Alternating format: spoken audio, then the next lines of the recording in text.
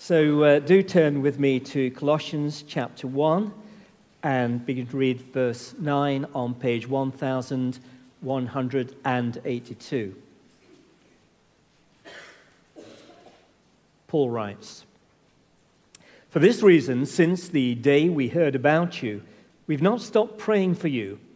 We continually ask God to fill you with the knowledge of His will through all the wisdom and understanding that the Spirit gives, so that you may live a life worthy of the Lord and please Him in every way, bearing fruit in every good work, growing in the knowledge of God, being strengthened with all power according to His glorious might, so that you may have great endurance and patience, and giving joyful thanks to the Father who has qualified you to share in the inheritance of His holy people in the kingdom of light. For He has rescued us from the dominion of darkness and brought us into the kingdom of the Son He loves, in whom we have redemption, the forgiveness of sins." This is the word of the Lord. Thanks be to God. Our dear Lord and Heavenly Father, we do acknowledge what a great privilege and joy it is to come before you this morning. And Lord, to be amazed that you, in your greatness, nonetheless do care about each one of us and will speak to each one of us. And so we ask, dear Lord, that the same Holy Spirit who breathed out these words we've just read earlier will breathe into our hearts those wonderful truths to change us, to enable us to walk more closely with our Lord Jesus Christ, in whose name we pray. Amen.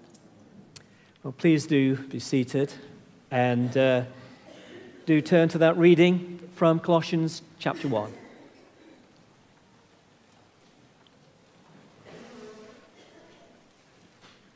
Now, one of the many rewarding things gained through working through Tim Chester's One True Story over Advent is the use of the different prayers which occur at the end of each meditation.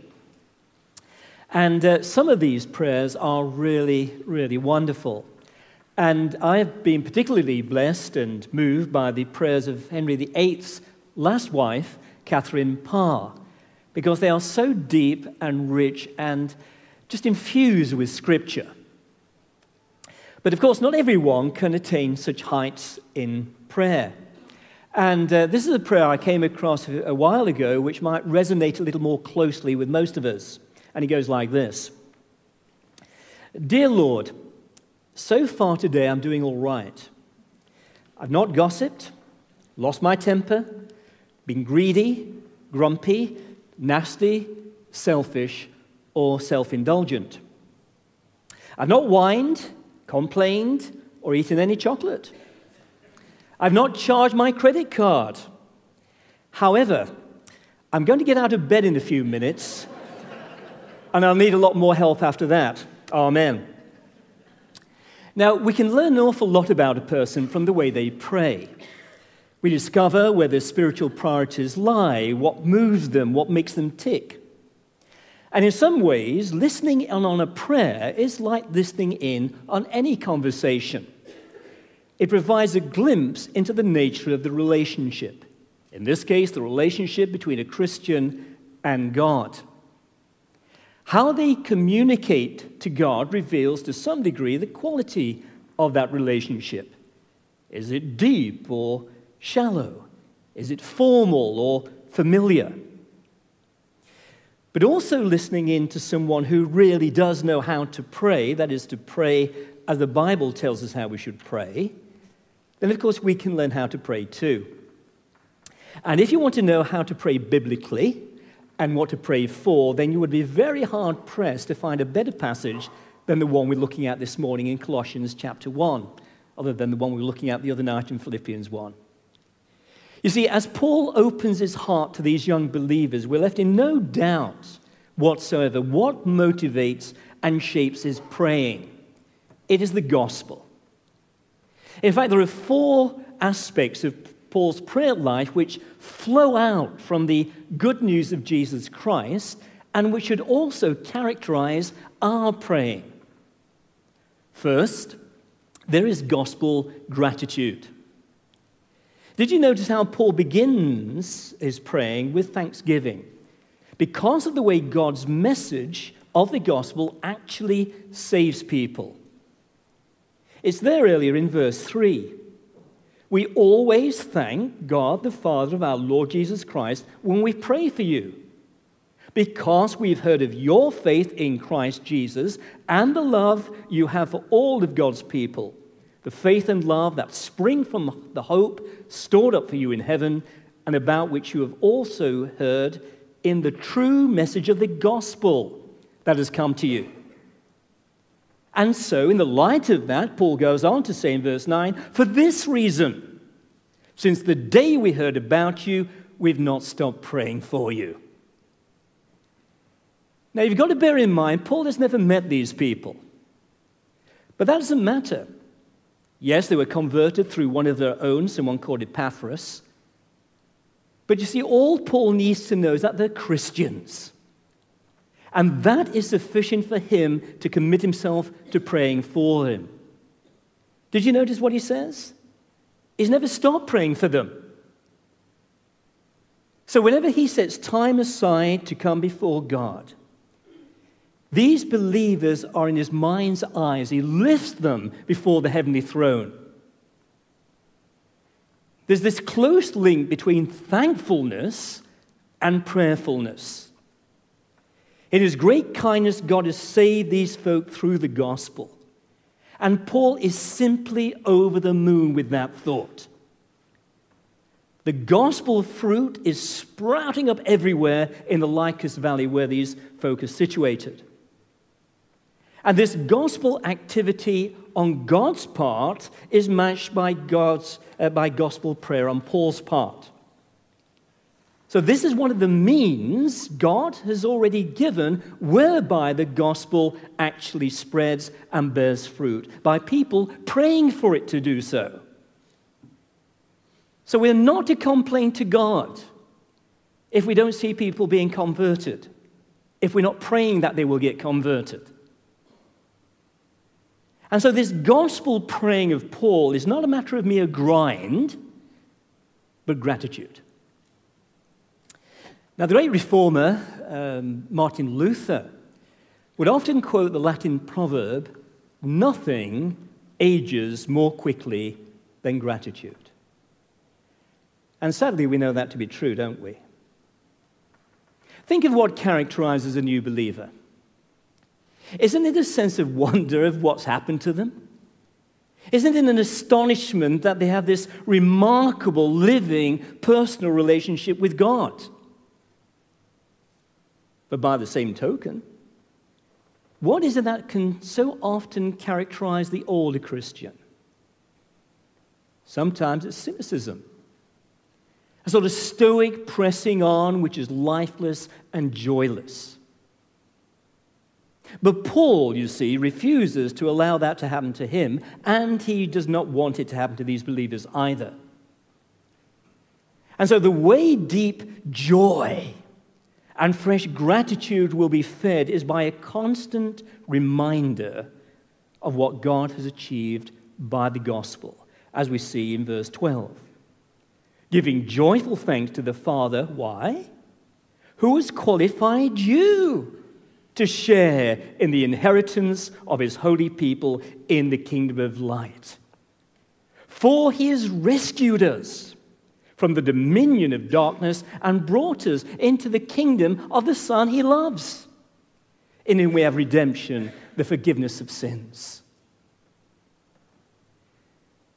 Now this is the miracle of miracles, that God, through the gospel message, is able to take people who are enslaved to sin and Satan, to set them free, and then to lift them and put them into an entirely different realm, a totally new dimension, the kingdom of light in which all sins are forgiven. So if in any measure you leave the gospel behind or you downgrade it, then eventually you're going to leave joy behind. And so you're going to be tempted to substitute it with some cheap imitation. So let me tell you a true story about Ben. Now, Ben was a black cotton, worked on a cotton plantation in the Deep South during the early part of the 19th century. And he was born into slavery. He knew nothing else. He'd seen his father beaten. As a little boy, he'd seen his mother raped by the same man, the white plantation owner. And as he grew older, well, eventually he married. And he had 3 beautiful children. But as far as he was concerned, they were going to be slaves too. For Ben, it was one long, dark night, never day. And that darkness became all the more intense when the slave owner decided to sell off his wife and children to another plantation owner. And despite the desperate pleas from the children and the tears of his wife, Ben was powerless to do a thing. As they were dragged away and they were thrown onto the back of a wagon, never to be seen again. But then came the Civil War, a war which cost the lives of thousands, yielded up in the bloodiest conflict the United States had ever known, with more Americans dying in that war than all subsequent wars the Americans have been involved in ever since. 600,000 dead out of a relatively small population. But then one day, the declaration was made. Freedom. A word that Ben may have thought of but would never, ever dare utter. He was free, together with countless other slaves. Free to find his wife and children. Free to choose his work. Free to walk the streets unmolested, at least in theory, although it took another 100 years, more or less, for that to be worked out. Now, do you think, for a moment, that Ben would ever be short of praise and gratitude to Abraham Lincoln? Do you think that, as he reflected on those dark, lonely days as a slave, he'd ever want to go back to them and to live as if his newfound freedom was a kind of illusion? Of course not. Well, similarly, Christians are being set free from a far greater tyranny and a far deeper darkness and at far greater cost. A freedom purchased not by the blood of soldiers on the battlefield, but by the blood of God's Son on the cross. And just as Ben had to learn to adjust and use his newfound freedom aright and needed help in doing so, then Christians need to learn to adjust to their new freedom and to realize what is true of them. And so, they need praying for. Now, could I just pause for a moment there and ask whether you actually do that? We've got a number of new believers here. Are you praying for them? More to the point, I guess, is, are you praying this for them? Because they need it. Which brings us to the second aspect of Paul's praying, which is gospel thinking, verse 9. We continually ask God to do what? To fill you with knowledge of his will through all the wisdom and understanding that the Spirit gives. Now, one of the questions an earnest Christian will understandably ask is, what is God's will for my life? And often it's a question which arises out of right motives. You want to please the one who saved you. And some folk do come up with the strangest answers to that kind of question. There was one man who was quite convinced that God's will for him was to work as a missionary in South America. And so he told this to his Christian friend, who gently inquired, why South America of all places? Well, he explained he'd been eating a chocolate bar while he was praying. And he suddenly realized that the chocolate bar was filled with Brazil nuts. And he took this as a sign of God's guidance. His friend's only thought was, well, thank goodness it wasn't a Mars bar. Now, that's not the kind of guidance, of knowledge of God's will that Paul's praying for here. It's something much more important, much more down to earth.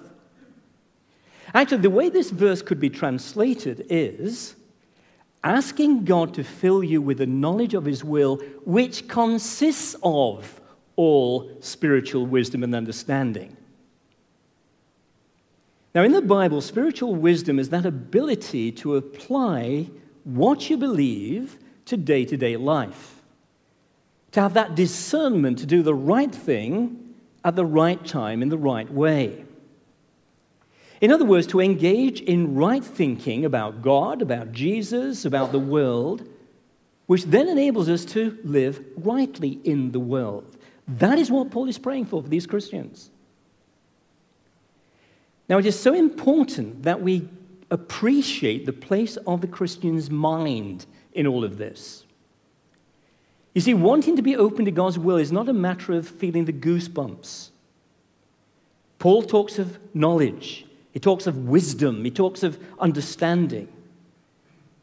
And it's obvious, really, because if you're going to have a personal relationship with someone and ensure that that relationship grows, then you've got to know that someone.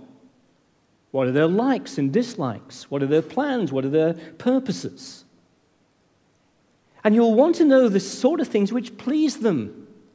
And you'll want to avoid the kind of things which will upset them. Now, I remember buying my first birthday present for Heather soon after we started going out. And being the incurable romantic I am, I bought her a book of poems of Keats. I thought that's what girls wanted, you know. And I never even bothered to find out whether she liked poetry. By the way, she doesn't. But she sweetly accepted it anyway. Now, if I'd have bought her a book on compost, I might have got a bit further, but, you know. Well, if we're going to please God, then we've got to have knowledge of the kind of things which please him. We have to understand the basis of the nature of our relationship with him, which is not religious works, but grace. And we have to have the wisdom to apply that knowledge. And all of that comes through the gospel, do you see? And the practical nature of this wisdom, thinking Christianly and so acting Christianly, is borne out by the third aspect of Paul's praying, which is gospel living. Verse 10. Why is Paul praying? He tells us, we pray this in order that you might live a life worthy of the Lord Jesus and please him in every way, bearing fruit in every good work, growing in the knowledge of God. There it is again. So do you see what Paul's goal is in praying? And what should ours be? It is not that we should have a quiet life, peace, profit, prosperity. That's what the world wants, not what a Christian wants. No, this is what a Christian wants, to live a life worthy of the Lord. That is literally walking worthily of Jesus, pleasing him in every way, bearing fruit in every good work.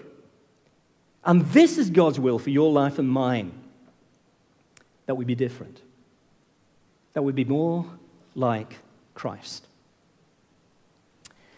Now, you know, the Christian student, in principle, should be very, very different from the non-Christian student in very practical ways, such as handing in their assignments on time, producing work of good quality, exhibiting a level of integrity and honesty which is perhaps not so commonly found amongst others.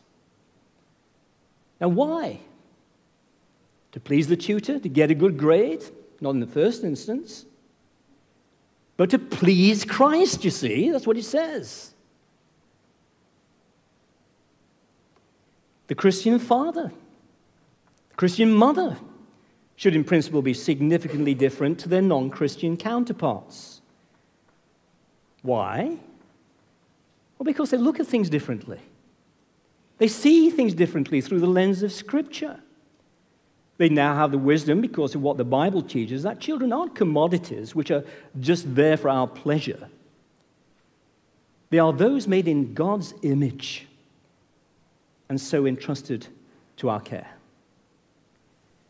And so he goes on to the Christian doctor, the Christian teacher, and the Christian homemaker, the Christian shop worker. Because now they live, you see, as if, and it is true, that God is concerned with every aspect of their lives, that whatever it is they're doing, however great, however small, it is resulting, it is a fruit of good work. It is good and pleasing in God's sight. Now, that is why God has saved you if you are a Christian. Not simply that you can go to heaven when you die, but that you may glorify him on earth while you live. And when this happens, it is so astonishing that non-Christians will sit up and take notice. Always do. There's a lovely Christian woman called Joyce Page. And Joyce worked as a secretary in the office, but every day she left her office at lunchtime and she took along with her peanut butter sandwiches. And then she would visit a local prison involved in a Christian prison fellowship.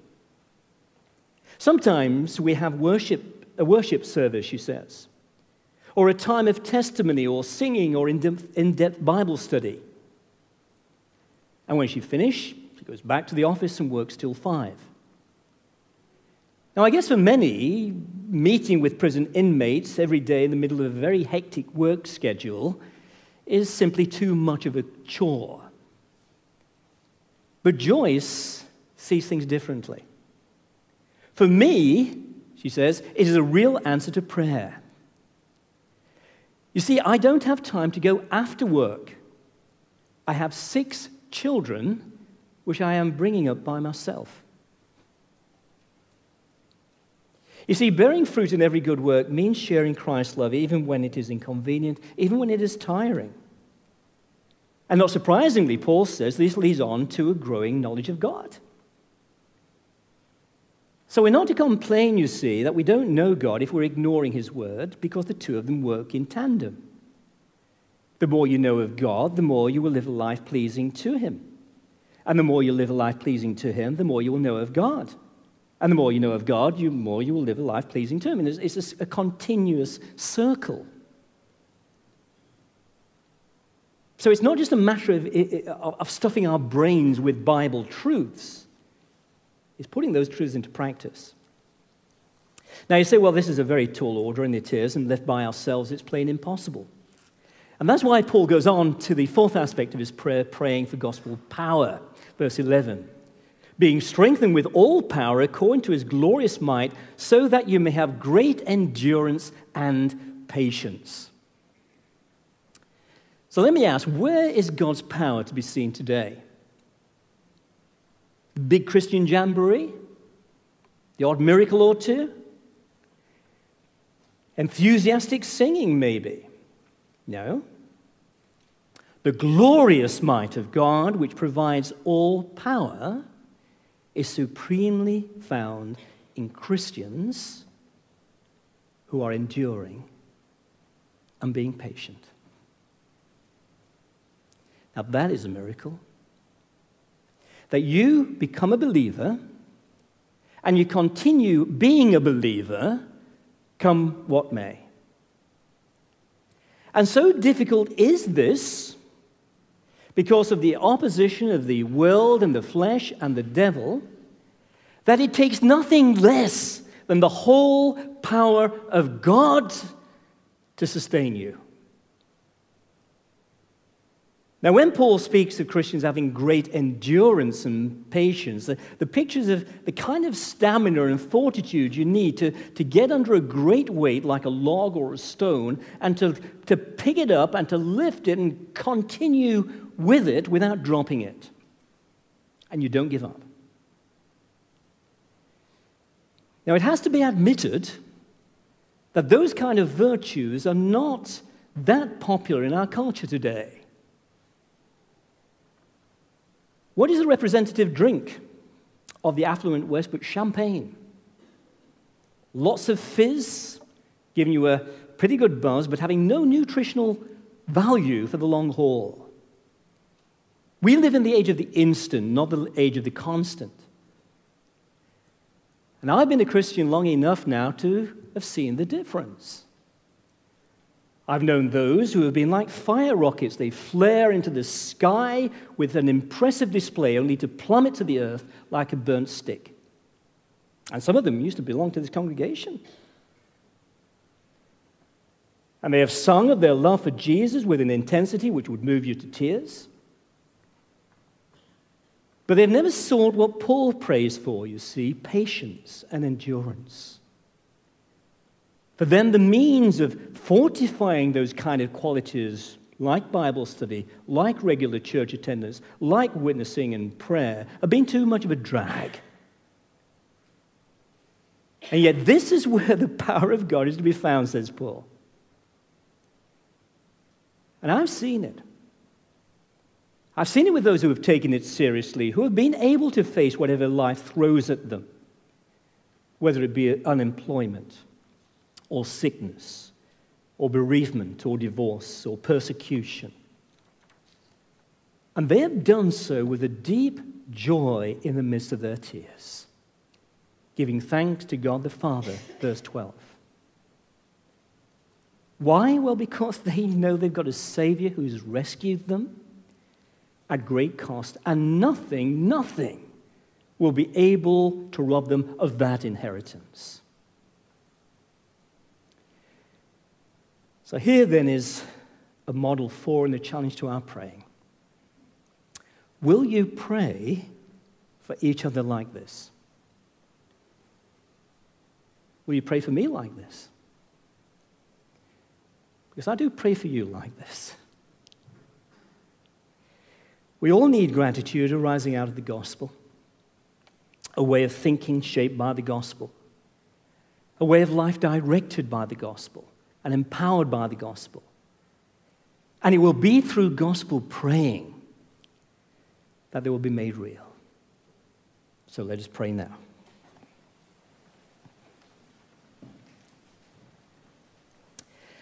Our great God and Heavenly Father, we pray that you would fill us with the knowledge of your will, which is consisting of wisdom and understanding that the Holy Spirit gives, so that we may live lives worthy of the Lord Jesus, that we would please him in every way, bearing fruit in every good work, growing in knowledge of you, being strengthened with all power according to your glorious might, so that we may have great endurance and patience, and that we would give joyful thanks to you, our Father, because you've qualified us to share in the inheritance of your holy people in the kingdom of light. Amen.